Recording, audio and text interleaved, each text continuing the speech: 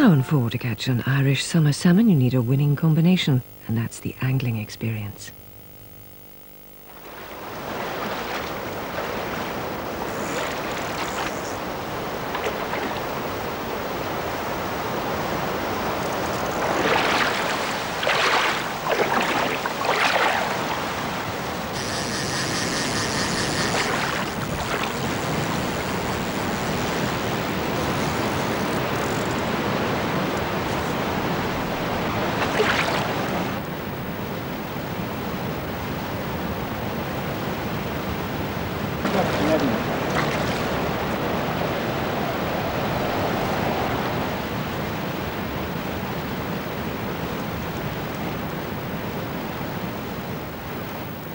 The River Erith is in Connemara in the west of Ireland.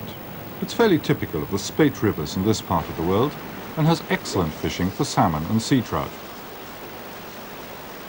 It's not very wide and not very long, just about 8 miles from its source in a mountain loch to the tide. But they're 8 steep miles, a gradient so steep that fish as large as salmon can only get up the falls and shallow rapids when there's a flood.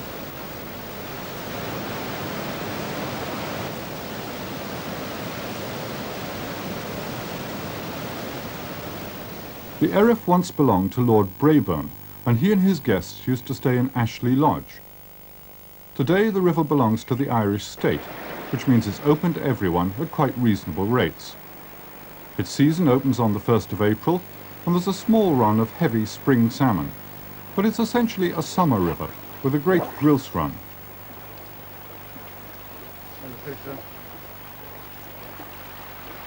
Christopher Pringle has a passion for salmon fly angling.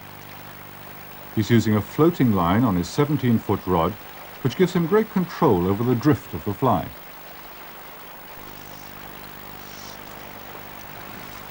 Early season conditions pose problems for the salmon angler.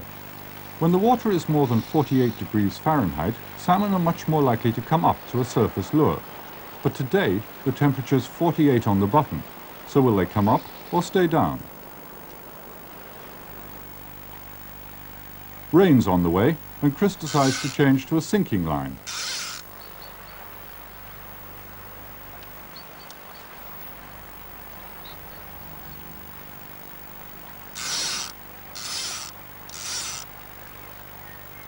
A lot of salmon fishing amounts to a series of educated guesses. The light and the temperature are dropping as the belt of rain comes closer, and Chris's experience suggests that this requires a larger fly fished nearer the riverbed. It's all part of a trial and error process where the angler tries to come up with a combination that will persuade a fish that doesn't feed in fresh water to take a bunch of feathers and hair into its mouth.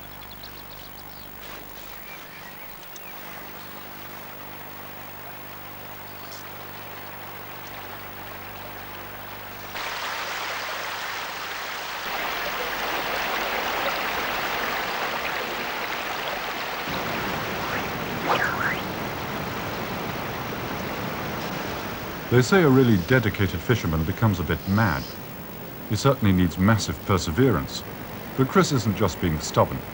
The classic time to catch a salmon is on a falling flood, but there's also a short period when the river starts to rise, when the fish are alert, preparing to run and ready to take a fly.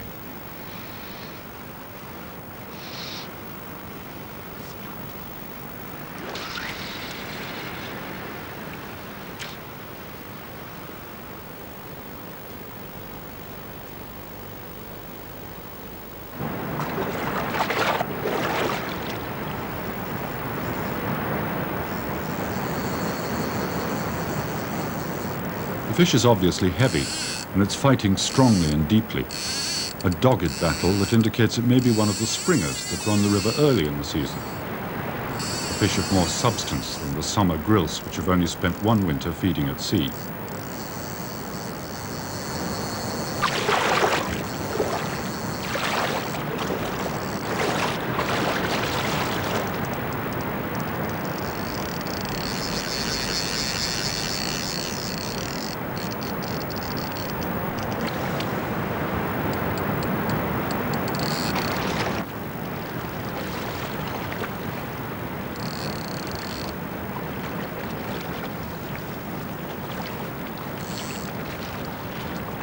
It's netted by Jim Stafford, the fishery manager, and does indeed turn out to be a springer, a fine fish of 12 pounds, above average for this water.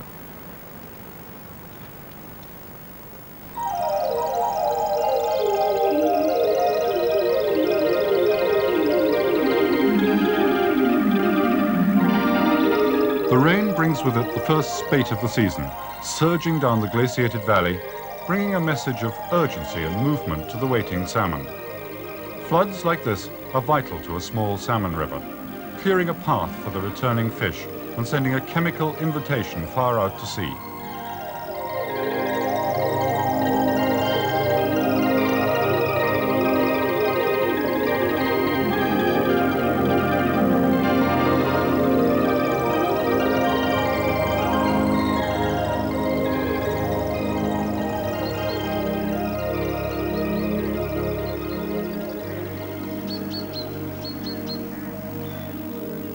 Great changes take place in the Connemara landscape over the next couple of weeks.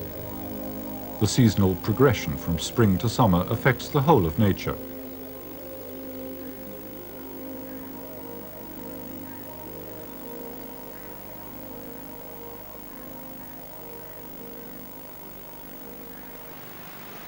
Peter O'Reilly works for the Central Fisheries Board.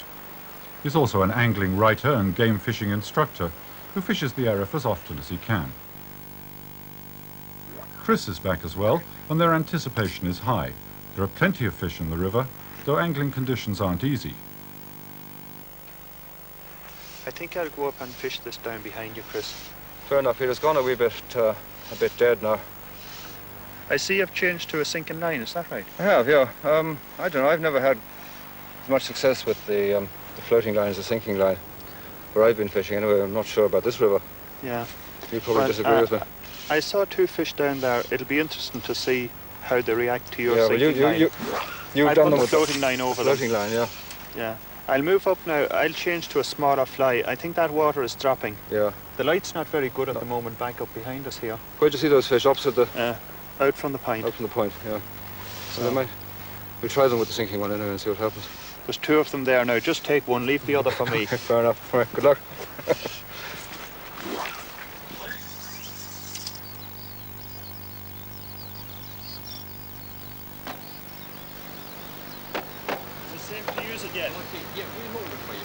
The river is divided into 9 beats, which are alternated on a daily basis and usually shared between 2 rods.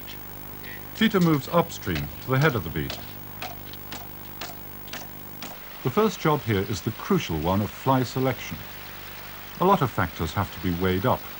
Perhaps the most important thing to get right is the size of the fly. They get progressively smaller as the summer advances and the water gets warmer and shallower. There's also the rate at which it will sink, the amount of dressing, the pattern, and the color. This is the moment that separates the good salmon fly fishermen from the not so good. But Peter's one of the best. He's gone for an old favorite, a thunder and lightning tied on a single hook.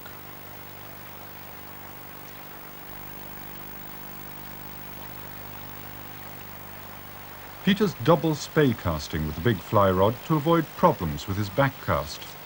A relaxed way of fishing, in which the flex and reach of the rod do the hard work. He fishes with confidence because he's fishing known lies, and this is one of the big secrets of success on any salmon river. Year after year, fish lie in the same places and can be caught from them. So an angler who knows these lies, has learned them from years of experience, or has had them shown to him, has a huge advantage.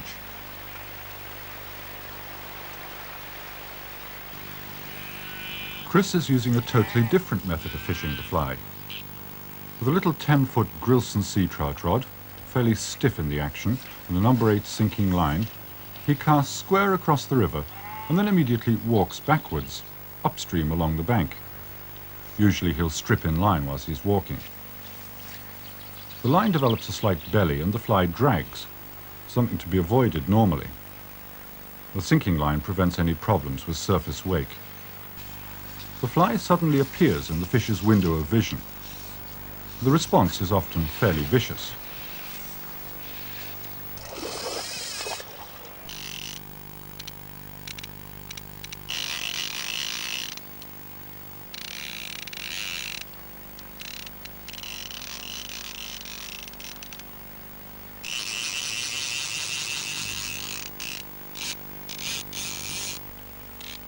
only a gross, not a very big fish, I think. Typically, there are a lot of mistakes while backing up, as this method of fly fishing is called. But it can be a way of saving a blank day, and it should be better known.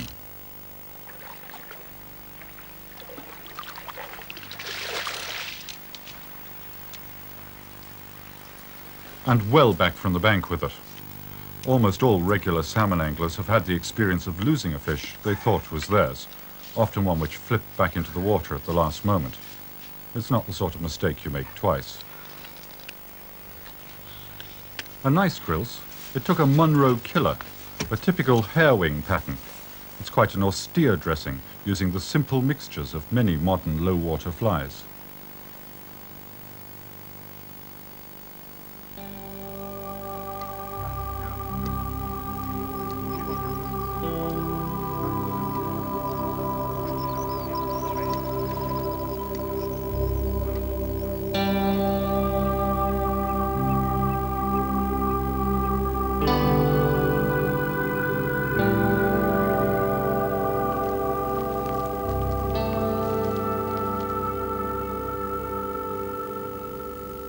Peter, that's the one I think that did the damage this morning, the size 8 Munro killer on the treble, the Esmond Drury treble.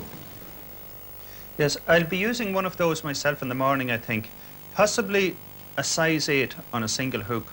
There's a saying around here that the further up the river you go, the smaller the fly you should use. And a nice little Munro on a single hook, I think, is just what I need in the morning. Well, do you think that's because of the more streamy water, or it's presumably shallower anyway? Yes, I think they can see the small flies easier. On the higher beats, the water runs off faster, yeah. and it's a mistake to use too big a fly. Too big. I noticed you use a sinking line quite a bit when I would use a floater. Well, there's a number of reasons, Peter.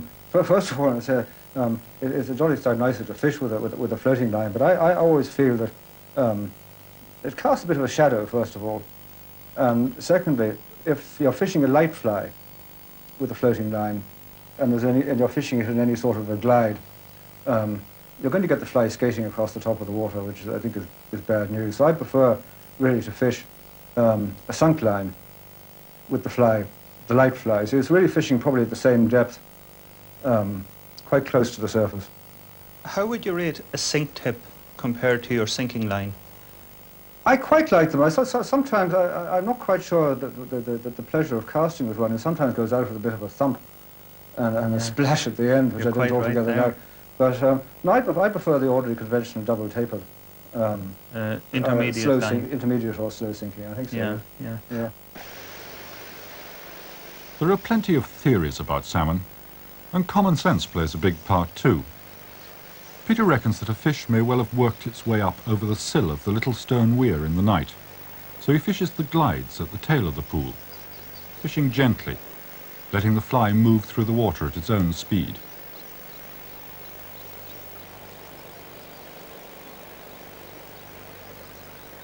The summer wears on, and there's been no rain for a fortnight. The river shrinks in its bed. The fishing changes. Dawn and dusk become the best taking times, and you have to fish tiny flies on light tackle in the streamier, better oxygenated water.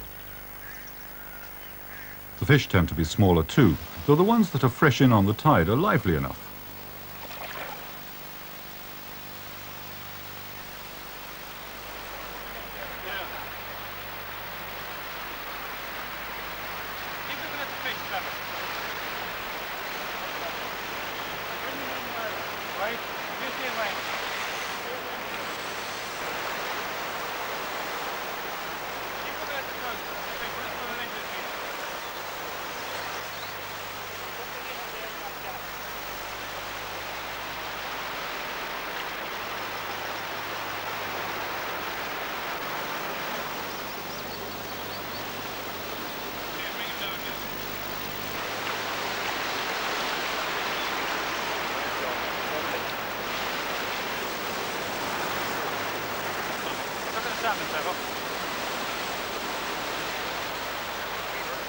You want to take him out of the net, Peter? You take him out. This grilse took the dropper, an extra fly tied up the leader. Using a dropper is an accepted tactic for low-water salmon fishing and can sometimes give you a chance of a bonus sea trout as well. Out there, about 2.5, very small. What's the getting down to? What size? 10. The dropper. Low water conditions in summer are certainly not easy for the salmon angler. But it seldom settles down to being dry for any length of time in the west of Ireland, and there's more rain on the way.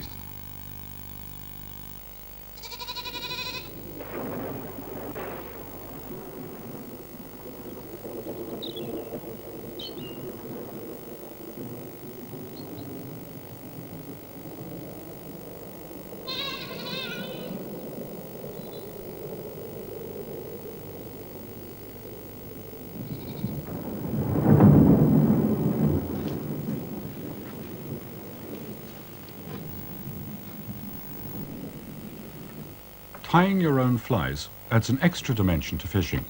This is particularly true of salmon flies. Very few of them are exact imitations of living things. They're pure products of the creative imagination, and often beautiful in their own right. They also have a fascinating history. British dressings are recorded back to the 15th century, though all these early ones seem to have been fairly dull concoctions of feather and hair. Then in the 1840s, a revolution originated in Limerick, in Ireland, and very bright flies using feathers from exotic tropical birds became all the rage. The Donegal fly dressers developed these dressings still further, and many are still in use. But in this century, the revolution has been reversed. American and Scottish influences have meant that modern salmon flies tend to use more hair than feathers, have reverted to sombrer colours, and by using improved technology in hook making can be tied on a variety of irons or on hollow tubes which slide on the leader. This is going to be a silver rat variant, a North American pattern that does well in the west of Ireland. It's a modern hair-wing fly. The dressing starts conventionally enough. A tinsel body and a tail of golden pheasant tippet are tied on the hook, in this case a long shank double iron.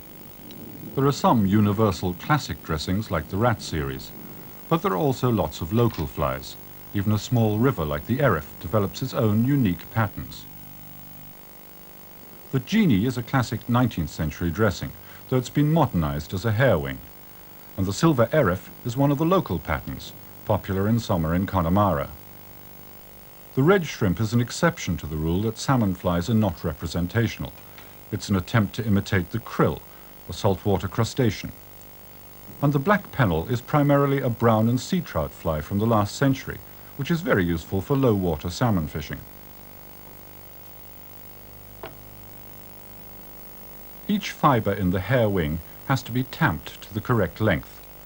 The original fly used the guard hairs of a grey fox, but this variant uses the stiffer badger hair mixed with grey squirrel.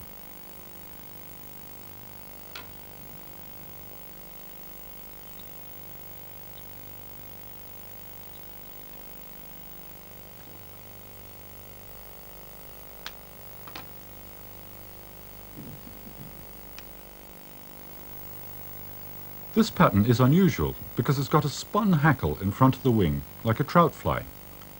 Nobody has yet come up with a better method of creating a ruff of fine, bright fibres than by spinning a small feather round the shank of the hook, a badger-coloured cock hackle in this case.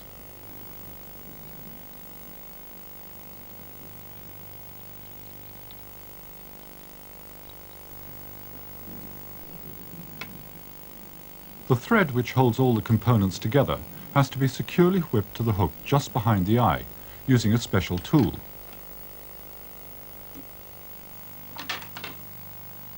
Then the whole whipping is doubly secured with a coating of varnish. And yet another good reason for tying your own salmon flies is that they're much cheaper this way. And you can also incorporate small variations of your own, which, who knows, could make all the difference on the day. And finally, the completed fly is put in a safe place for the varnish to dry. And there it is, a silver rat variant, ready for the water.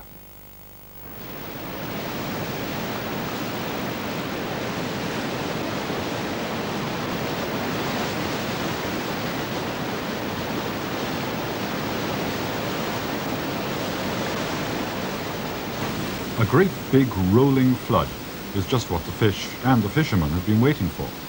But nothing can happen till it's run its course. That was yesterday when the river was a bit higher down here. The lodge is full of good-humoured impatience and lots of fishing talk.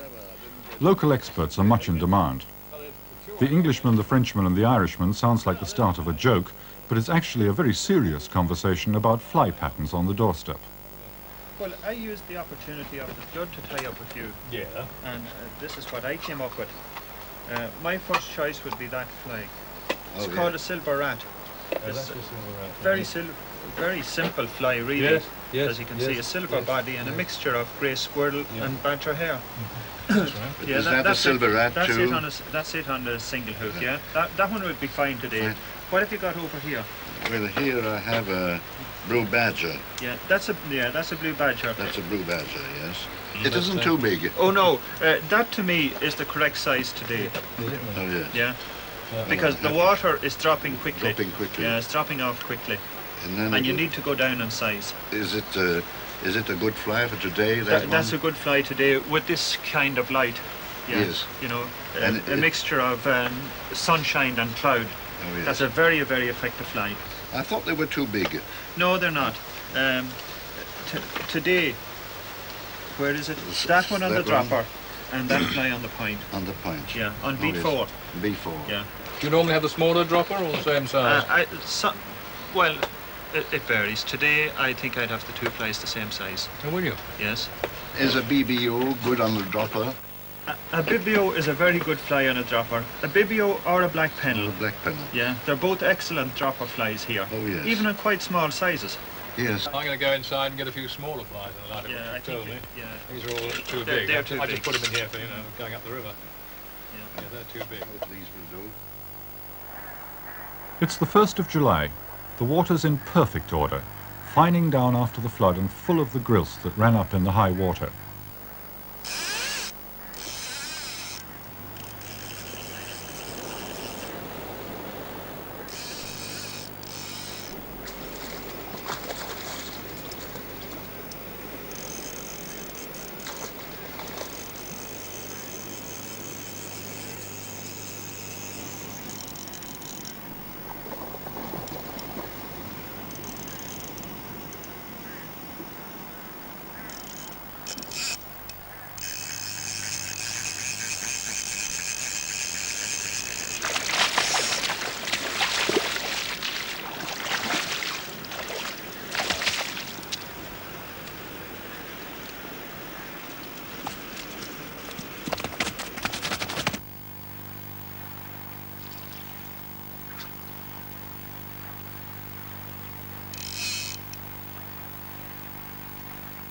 At moments like this, it seems pointless to be doing anything else in the world except fishing for salmon in a beautiful river.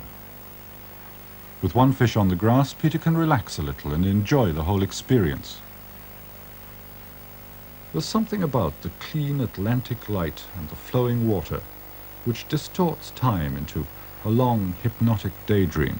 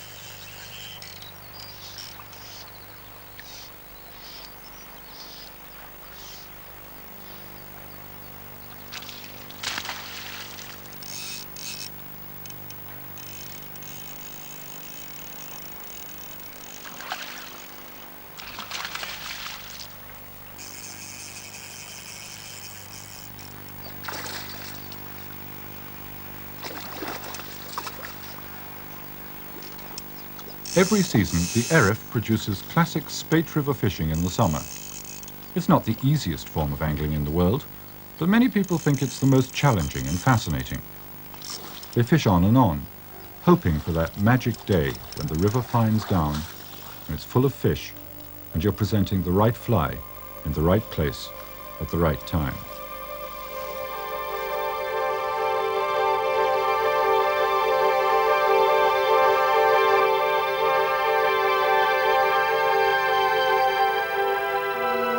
I'm not going